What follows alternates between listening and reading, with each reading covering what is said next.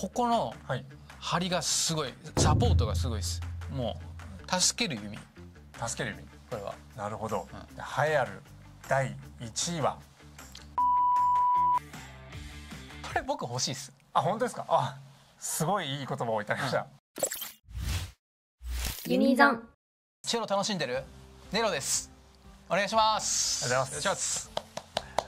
今日はですね、こう弓をたくさん用意させていただきまして、ネロさんにですね、ちょっと弓の選び方を少しですね伺いながらランキングまでつけちゃおうというような企画を考えておりますので、よろしくお願いします。なるほど。ネロさん、チェロ弓の選ぶ上でのポイントってどんなものが挙げられますか？まっすぐ。まっすぐ。そうですね。曲がってたらあれですもんね。昔曲がったの買っちゃったことあって、まずまっすぐなのと、あとは強い音をこう弾いた時に音が潰れないとか、腰がちゃんとあるんですかね。はい、そうですね。あとは倍音の出方。音ですね。今日はですね、ちょっと初心者の方が最初に持つ弓というんですかね。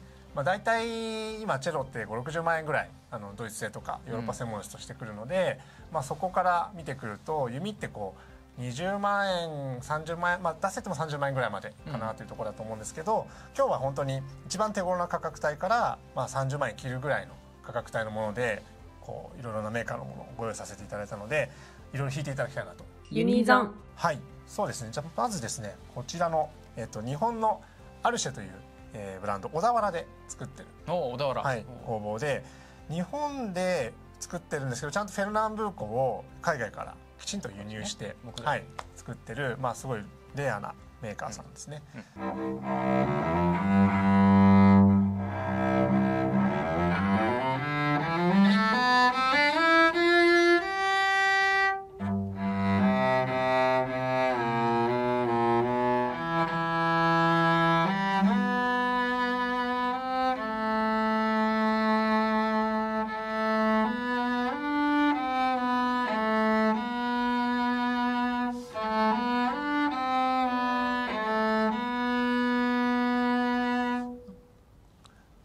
十分ですね。これで弾きやすいですか？弾きやすいですね。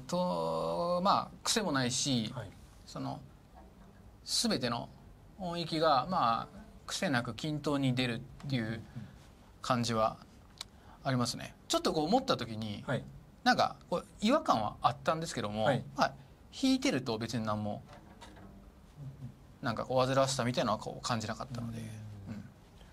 重心が少し気になったって感じですかね。ということなんですかね。こう手元の、しっくりくる感じですね。これは全然買いですね。買いだと思います。まず1本目ですから、これが基準になるのかなと。ちなみに今これフェルナンブーコでできてるんですけど、最近ですね、フェルナンブーコがやっぱり取れなくなってきてるので、イペ材っていう別の材を使ったりしてるものが増えてきてるんですね。違う木材ってことですかね。ちょっとお値段はやっぱりお求めやすくはなってくる。なるほど。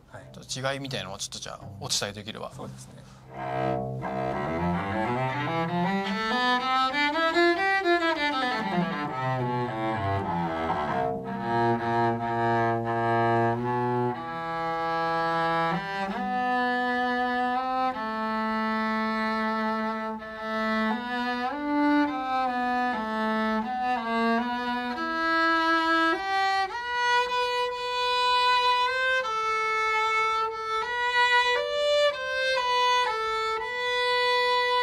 なるほど。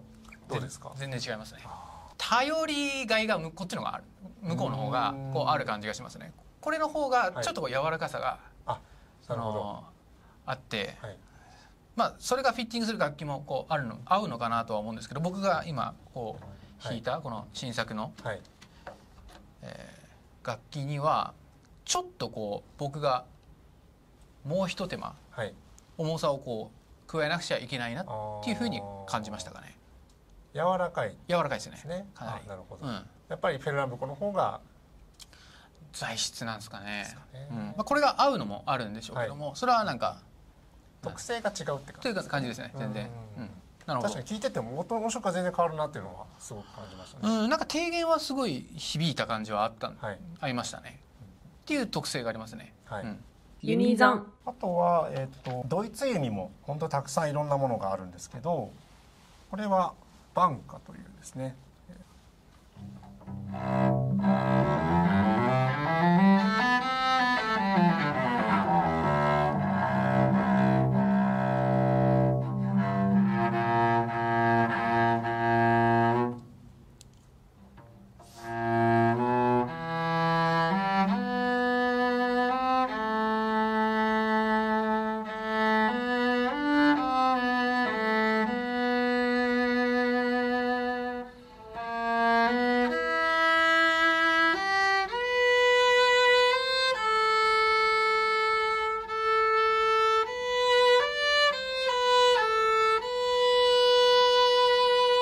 なるほど。いかがですか？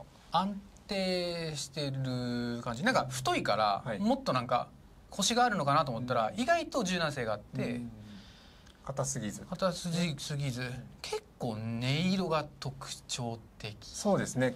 やっぱり聞いてても少し、先ほどのアルシェスと全然違うなっていう。落ち着いた音がこう出したい人とかは、ちょっとダークな感じもするかな。ダークな感じが常にこうまとわりついてくれるっていう感じが、いい仕事しますね、この弓。同価格帯だけどこんなに違う。そうですね。弓は本当専門メーカーで弓しか作ってないメーカーさんなので、多分こういう音色の弓を作りたいんだなとすごいね、その思考性があるというか、考えてるんでしょうね。ユニゾン。あとはこれはローゼリヒ・ペゾルト。ここはバイオリンとかチェロとか楽器も作ってるメーカーさんですね。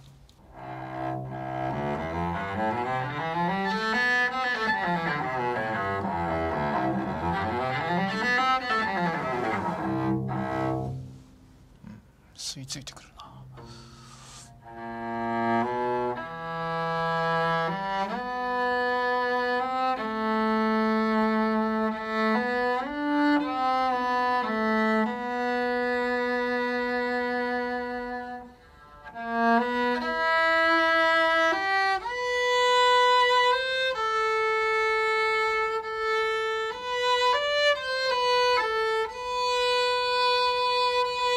コントロールしやすい、扱いやすいですね。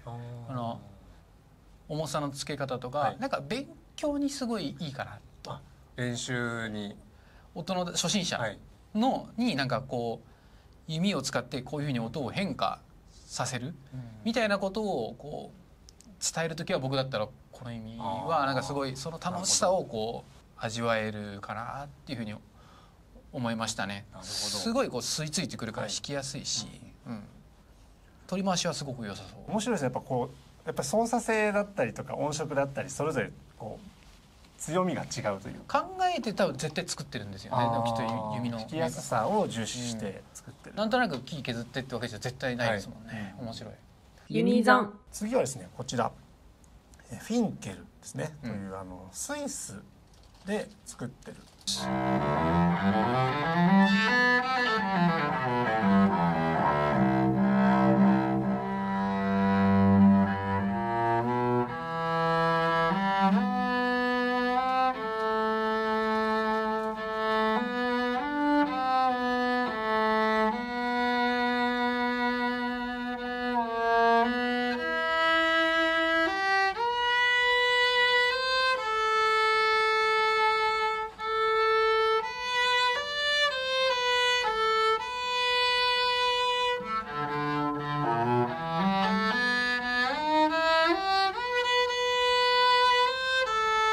繊細なコントロールがこういろいろできそうな感じがありますかね。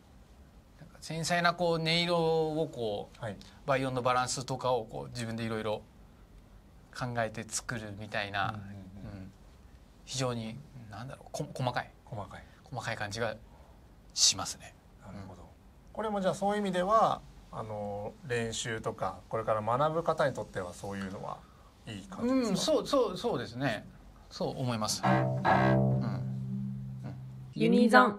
あとドイツ弓ですとアレクサンダー・ランゴルフというです、全然違うね。重心が違いますね。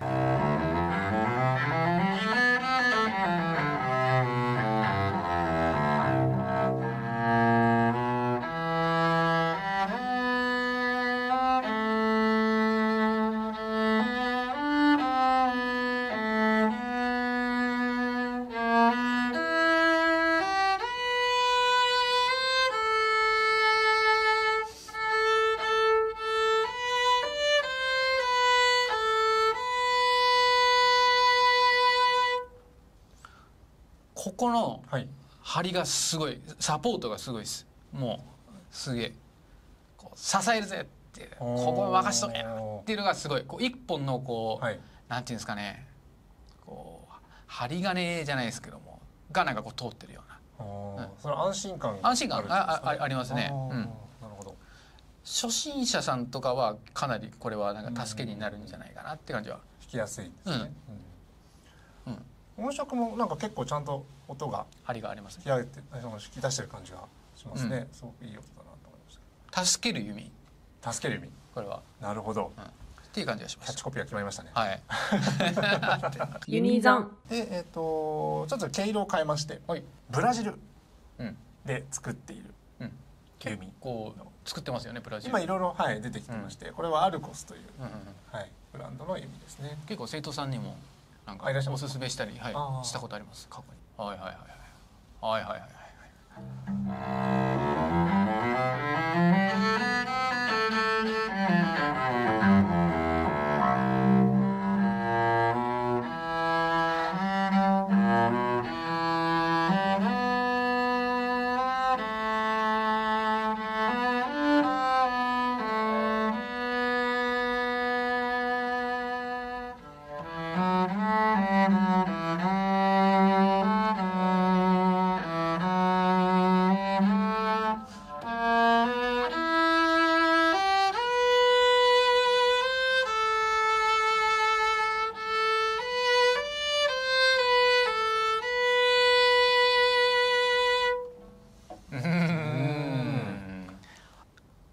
一番その弓を返す時のコントロールがチェロって結構初心者の方は結構難しいんですけども、こうインテンシティというかプレッシャーが抜けちゃって、ここにすごいサポートがあります。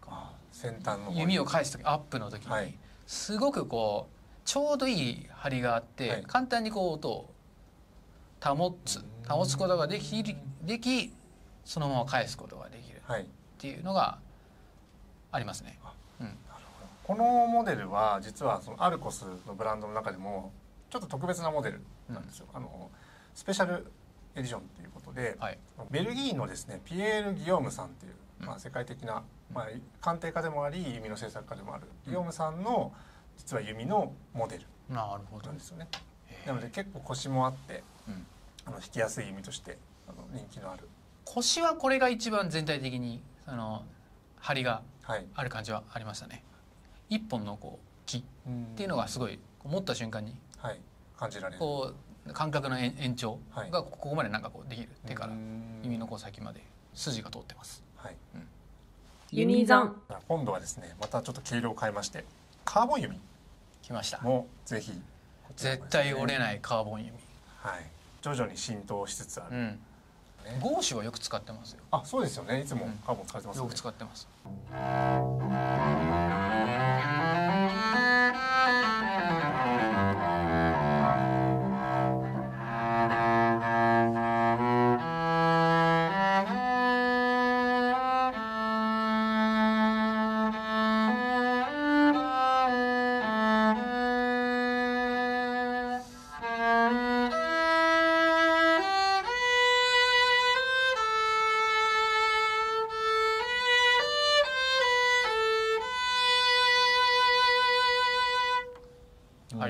ありがとうございます。いかがですか。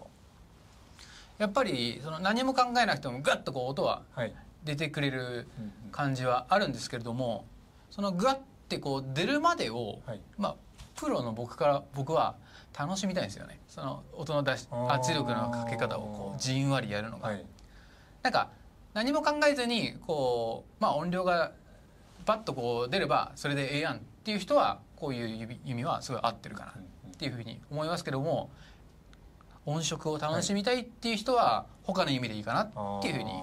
それはあれですか、やっぱり、パッと出てくれる音だっておっしゃってたんですけど、そうではなくてそこに持っていくまでのところを楽しみたいっていうことだったんですけど、そうです。その持っていくまでの間に出てくる音みたいなものも、その表現の幅みたいなものとして捉える。そうですね。分かりやすく言うと、例えば1階から30階までのこう建物がありますと、エレベーターに乗ります。でこれは1階から30階まで直通なんです。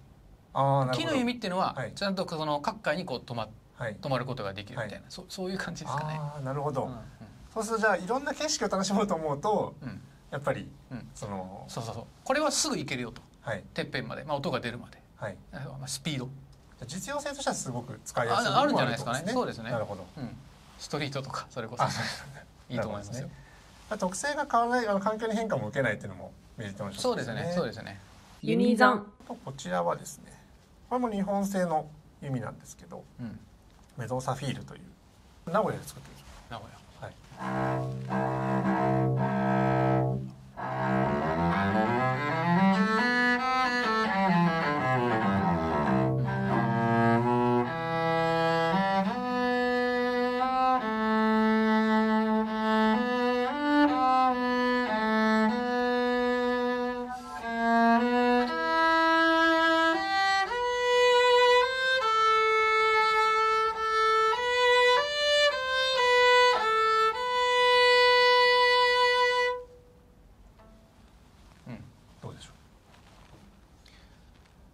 古い楽器の音がします。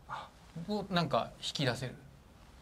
不思議だな。コンセプトがまさにオールドボーへ向かうための弓というようなコンセプトで、そうなんですか。作ってまして、でこれ実は弓って本来はここの竿の部分ですよね、スティックって丸か角じゃないですか。これハイブリッドなんですよ。上は丸なんですけど、内側は角なんですよ。強さとそのしなやかさと兼ね備えて、それも音色にも影響してくる。すごい熱意を感じますね。なんかこの開発者の。すごいね。ユニゾン。最後にですね、フランスの弓ですね。来ました。フレンチ棒ですよ。20万円台フレンチ棒。なかなか今フレンチで20万円台ってありえない。ないですからね。アリフランスというブランドの。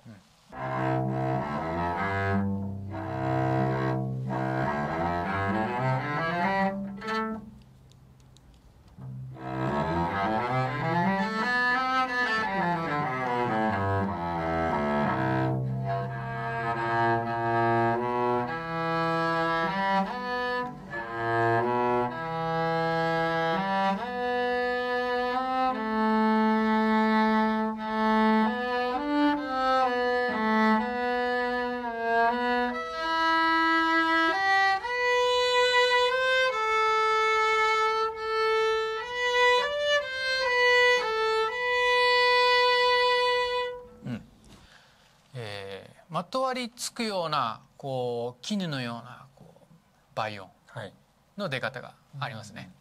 音綺麗ですね。弾き心地はいかがでしょう。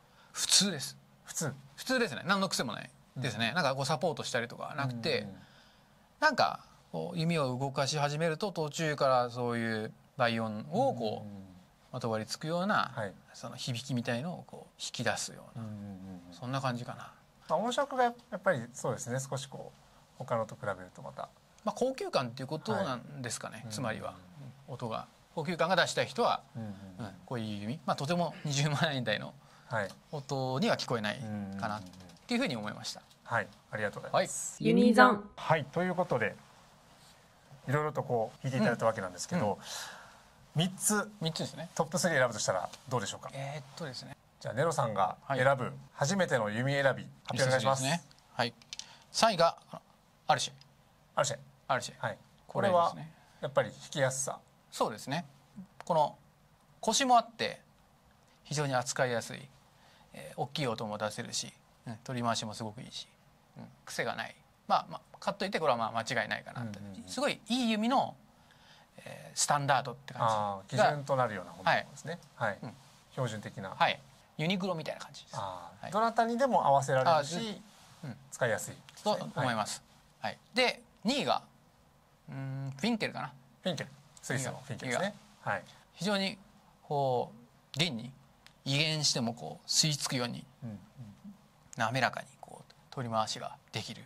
プレッシャーも自由自在に変えれるので、音を作ったりする楽しさみたいのがこれは味わえるので、これを2位としました。これおすすめですね。ありがとうございます。栄えある第1位はサフィール、メゾサフィール。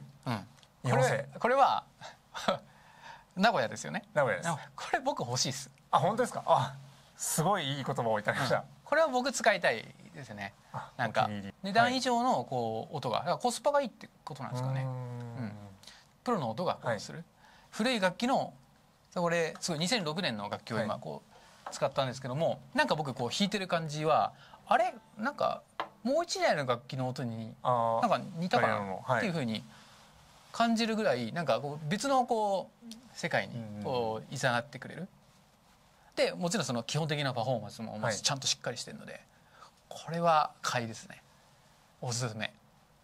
じゃあこちらお買い上げということでちなみに、商い楽器さんのおすすめの3本。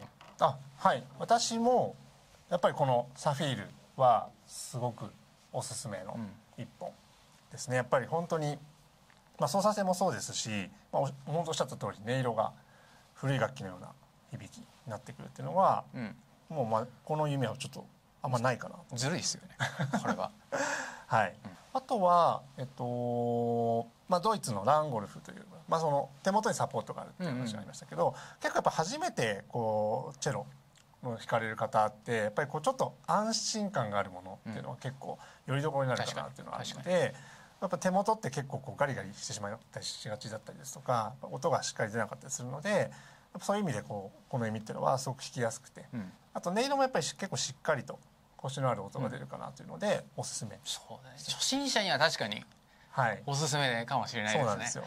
いやでもこんなの最初から持てたら幸せですねなんか僕の時代を考えると選択肢増えましたよね今。本当にいろんなものが。あとはですね、こちらのアリフランス、これもやっぱり音色ですね、これはもう完全にこの音色が個人的にすごく好きで、好きな人いますよこれは絶対。この辺りはもう本当に楽器の音がすごく可愛い、サフィーもそうですけど、やっぱりこうちょっと硬いなっていう楽器でもすごくこう上質な音に変えてくれるっていうのが、弓でこんなに変わるんだなっていうのはすごく感じる弓かなと思うので、おすすめ。なかなかできない体験ですよね。はい、そうなんですよ、これは。はい、ありがとうございます。でもサフィールが一致ということで。そうですね、サフィールは買っとけとこれはおすすめです。おすすめです。これ。ありがとうございます。ユニゾン。はい、ということで今日ですね一日お付き合いいただきましたけれどもありがとうございます。商い楽器の方もですね今後もまたいろいろですねご紹介できればなと思っておりますので、今日見た動画面白いなと思った方はぜひチャンネル登録の方をお願いいたします。またチェロボーイズさんとユニゾンチャンネルさんの方もですねたくさん面白い動画本当に上げていただいてますので皆さんぜひぜひご覧いただいて、お願いします。はい、登録の方もお願いします。